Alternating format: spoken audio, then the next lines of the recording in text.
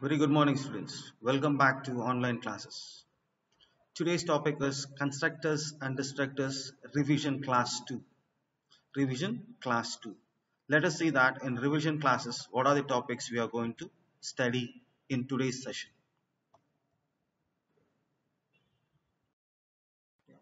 The same warning note for the students for all the revision classes. Note, this information is for the students not to skip the videos for the betterment of the students to understand the revision concepts. First, the previous theory classes of a particular topic was being covered. Those videos will be played and followed by that revision concept on the same topic will be carried out. Now, we'll see that what are the topics we are going to cover into today's session. The topics to be covered in revision class 2. The first topic is parameterized constructors, invoking constructors, explicit call, implicit call, and the last topic is initialization at the time of declaration with using assigning operator. Let us see again.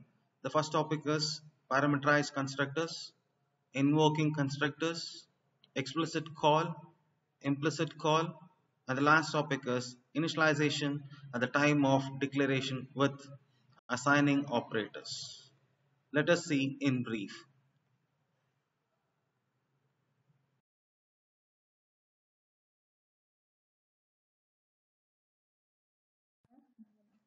Very good morning, students.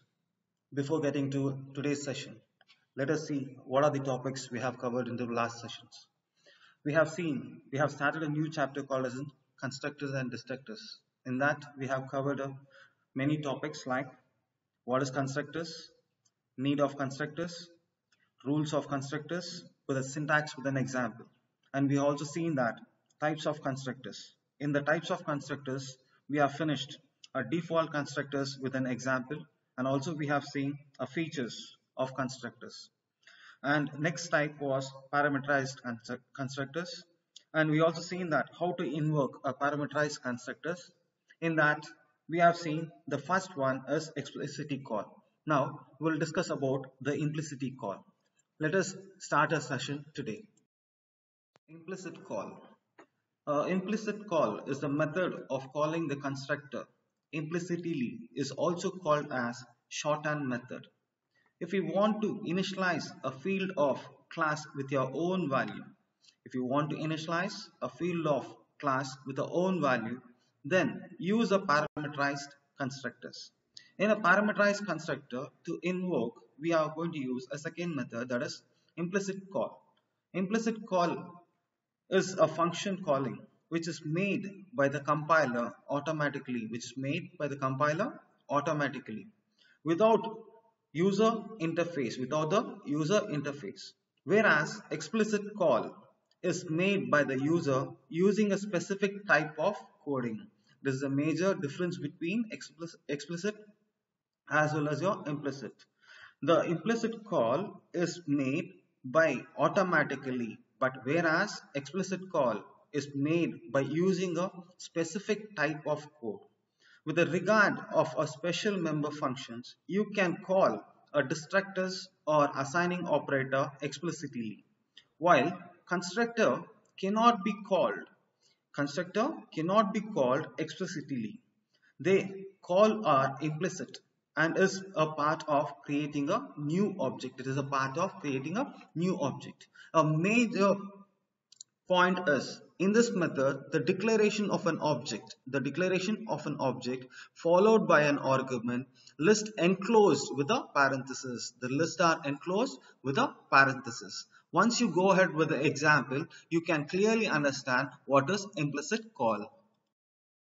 Here we have an example for a implicit call.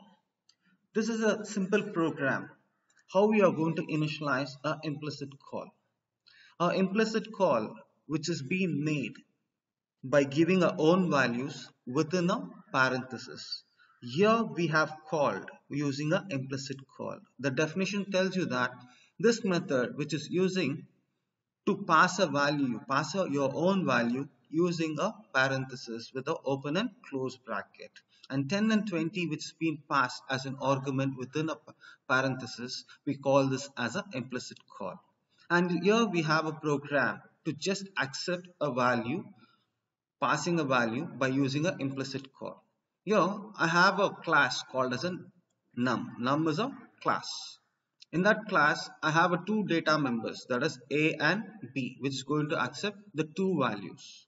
And I have a function, member function, which is to be having display. The member function, which is to be having a displaying of a two values. And I also have created a one constructor with a two arguments, or a two parameters, using a parameters. Now let us go to the main program. In a main program, I have created a one object called as an object 1. Once I use a constructor, once an object is created, automatically it is invoked. 10 and 20, which is being passed to the n value was 10 and n value was 20. Now m value was 10, which is being copied to the a. Now a value was 10 and n value which is being passed, a second value was 20.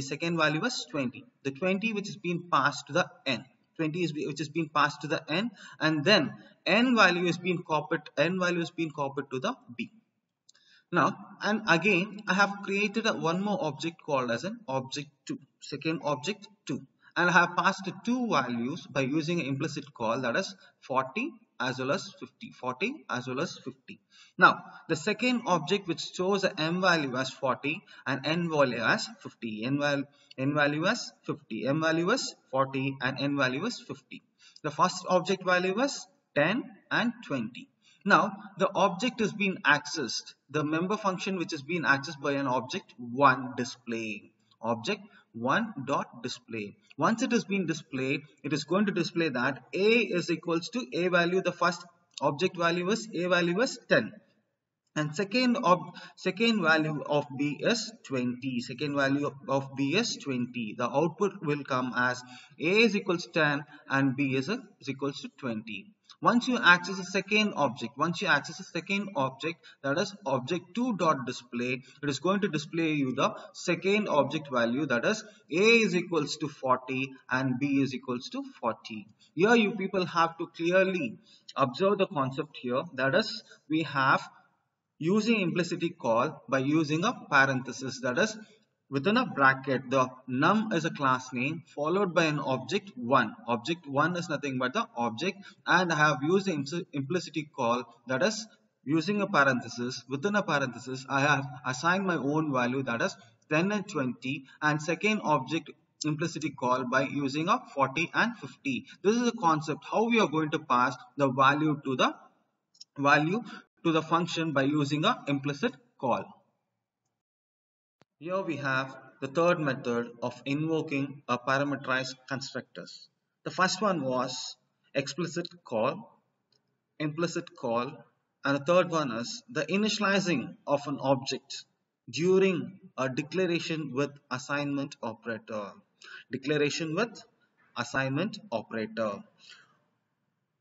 Here this method is used for the constructors with exactly one argument. Once you use any argument with only one argument or any one value, then this assignment operator is used. In this method, declaration is followed by the assignment operator. That is nothing but an equal sign, and the value to be initialized will come again. This method is used for the constructor with exactly one argument. The method is used for with exactly one argument. In this method, declaration is followed by the assignment operator. And the value to be initialized. Let us see the example for this declaring with the assigning operator.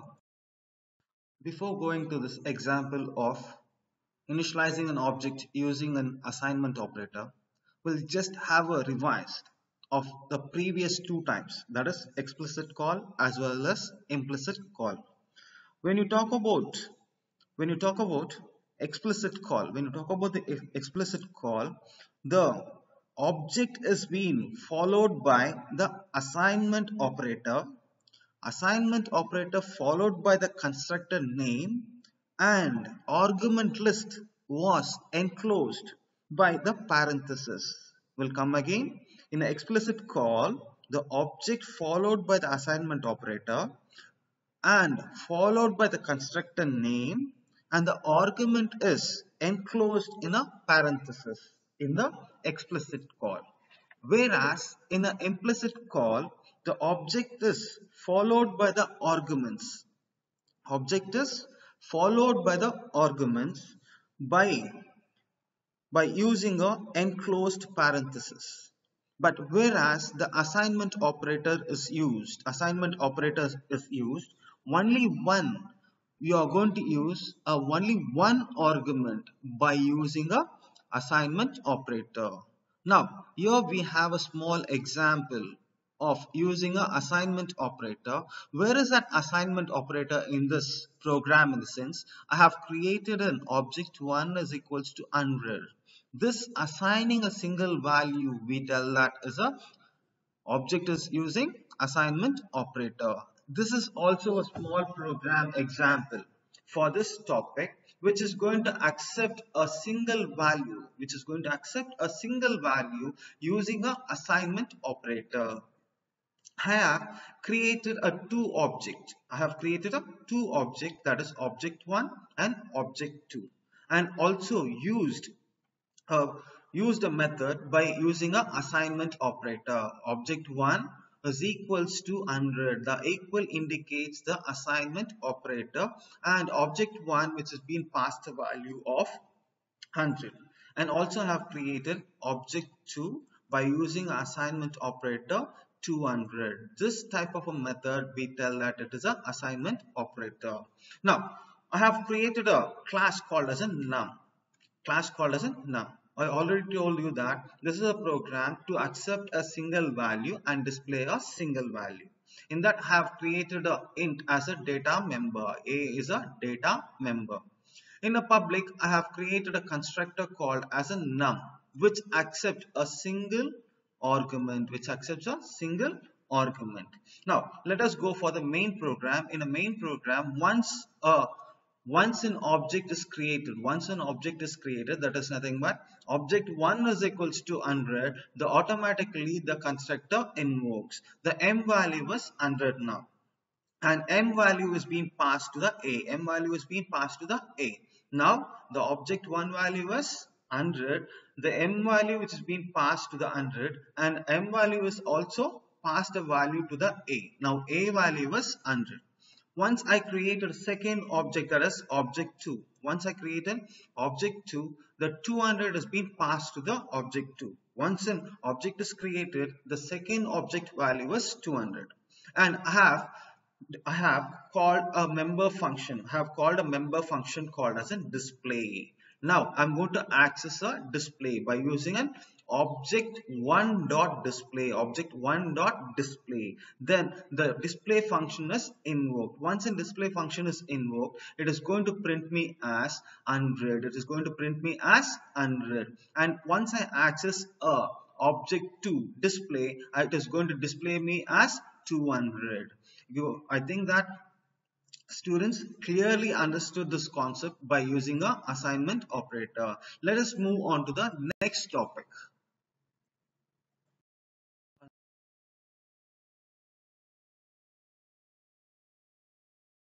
Good morning students, welcome back to online classes. So this is a revision class. As we know, this is a continuation of constructor destructor chapter. So last class I just briefed out what we discussed in the last session. So in the last session what we just discussed the meaning for constructors and the features of constructors, and we have seen the types of constructor. In types of constructor we have discussed default constructor. We told that there are three types of constructor. One is default constructor, next is parameterized constructor, and the third one is copy constructor. So last session we discussed about default constructor with an example. In today's session we will discuss about parameterized constructor. In parameterized constructor we have three types of invoking the constructor. One is by implicit call, explicit call, and then third one is by using equal to or the assignment operator, how we are going to invoke the constructors. So there are three ways in which we invoke the constructors in the parameterized constructor. So just discuss the features and the definition of parameterized constructor in today's session.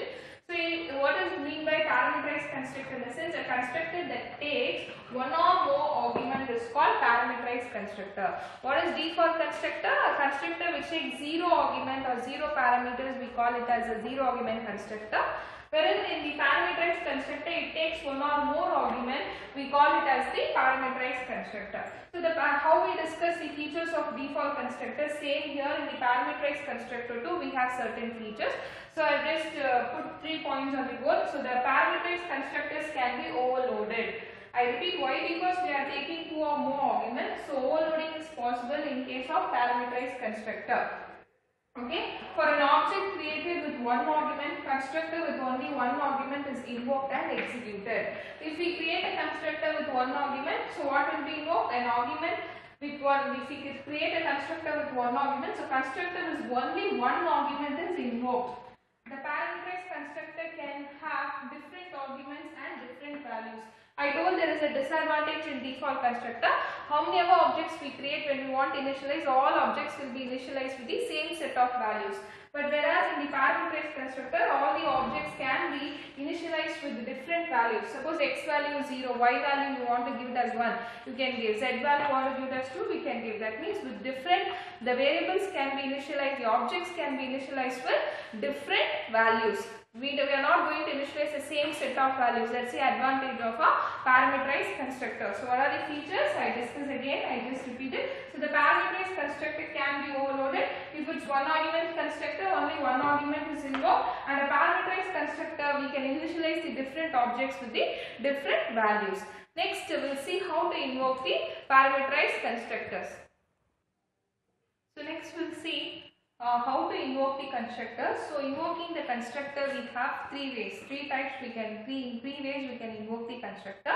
First one is by explicit call, next by implicit call, next initialization at the time of declaration by using assignment operator or by using equal to operator. So first I have taken explicit call, I have given you the example. So the same example, we will see how to use the same example for implicit call and explicit call. First I have discussed the explicit call. In the explicit call, what we have as similar, like usually what we do, we will have a class, we will declare a class, we will define the class called num. So we have, and the private section I have given data member, and the public section, usually we know that constructor we have to initialize in the public section only. So I have num, this is my constructor, but what type of constructor you can easily identify, this is a parameterized constructor. Parameterized constructor definition, what does it say? It takes two or more argument. Okay, one or more argument. So what we have here, num, we have argument p, data type, that is int p and int q, then a I am giving it to p, b value is q, a value is p, b value is q. Next I have display a and b. Okay, what is a and b value? I will just display. Next in the main function, I know I am creating the object. Now what we are doing in the explicit call, first here I am going to create the object. Once the object is created, here to the constructor I am passing first for object 1, I am passing the arguments, the argument list for this particular object 1. I have 10 and 20. Next I am going to create object 2. So this is your class name and this is for your constructor, you are passing the arguments. The next, by using object 2, I am passing the argument as 40 and 50. Next, the first constructor object 1 dot display, if you go for the display, what it has, a is equal to a and b value we have. So what does it tell? First constructor, so the output is first constructor. So I call display object 1. So for first constructor, a is equal to 10 and b is equal to 20.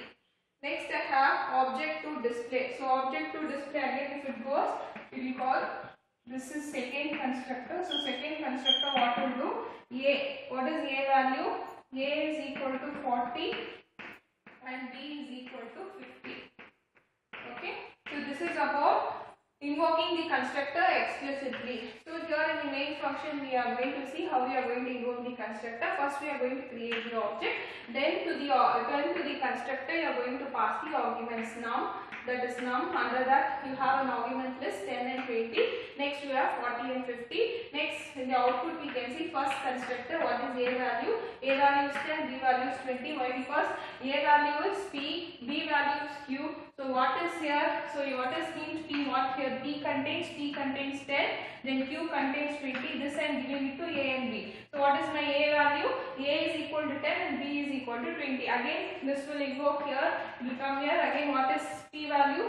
P value is 40, q value is 50. So what is a? A is 40, b is 50. So the second constructor a value is 40 and b value is 50. So only differences you can find here. First we are going to create the object, then to the constructor you are going to pass the arguments. Okay, next we see the same example how we are going to invoke by using implicit call. Next we'll see the implicit call. See, I just altered in the main function. Now this is your implicit call. Next is, as I told, we are going to discuss the implicit call.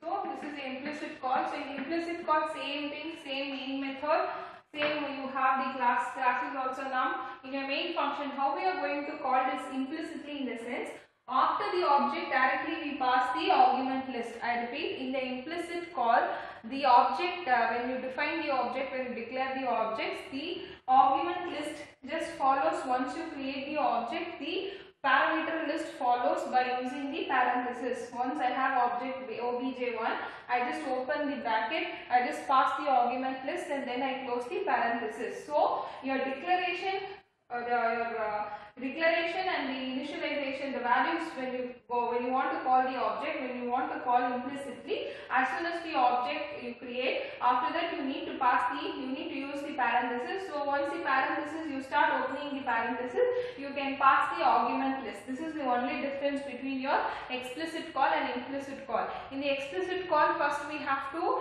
define the object, then by using the constructor num we are going to pass the values. Okay, here once you create the objects by using the parenthesis, directly you can't pass the values to the, just once after creating the object only we can pass the parameters or the arguments. Okay, so this is the implicit call. So rest all defines the same. Now again when you execute this, again you will get the same value. Only thing, how to call implicitly and explicitly in the sense, explicitly you will have to first create the object, then by using constructor you have to call. Here directly once you create the object you are going to pass the arguments. Next, last concept is, we'll see by using equal to operator how we are going to invoke the constructor. Students, next we will see by using third method to also initialize the object by using assignment operator. So here I just use the same class num. So in the private section I have data member, that is A. In the public section I am just passing, this is a single argument constructor, I am passing M. So M I am assigning it to A. Next I have a display. So in display what I have in the display function in the display number function I have A. So here this is a parameterized constructor. I am going to create two objects. One is object 1 and one is object 2. See, in implicit call what we have seen, just by using the object directly we are going to, by using the parenthesis we are going to initialize the objects. Okay, initialize the values for the object. Here what we are going to do, after the object 1 I am going to use the assignment operator. This equal to operator we call it as assignment operator. Object 1 equal to 100, object 2 equal to 200. What disadvantage is this assignment equal to operator is that you can initialize only a single value. Okay, see for example you want to pass two or more arguments to the same object, we cannot pass. Why? Because we are going to initialize. Here also we have as a single argument constructor, single argument parameterized constructor. So here we can, because when you are assigning this value is equal to this object, so only for single variable, single object we can assign a single value, but we can assign different object with different values. Okay, next I have object 2, I am going to assign 200. So object 1 what we have 100. So this is your output object 1. This function call takes you here. This object 1 takes you object 1 dot display. I have this display function. What is tell C out A. So what is C out A? A value A value is m. Okay, so what is num? So object 1, this will go here. So what is object 1 is m value is 100. So 100 I am giving it to A. So what is object 1? Object 1 is 100. Next object 2, again I am going to call my display function. See out I have A. So what is A contains? A value here again this function will go here. So what is m value? Again first m value will be 100 for object 1. Now this is for object 2, m value is 200. So 200 I am going to give it to A. So A what is it contains? A is object 2. What is object 2 dot display? So my A value is 200. So this is how we are going to invoke the function call by using the assignment operator. So in today's session we have discussed only the parameterized constructor. There are three ways of invoking a parameterized constructor. One is by implicit call, explicit call, and by using assignment operator. How to initialize the object by using assignment operator we have seen. The future classes will see constructor, copy constructors as well as destructor. Okay, thank you.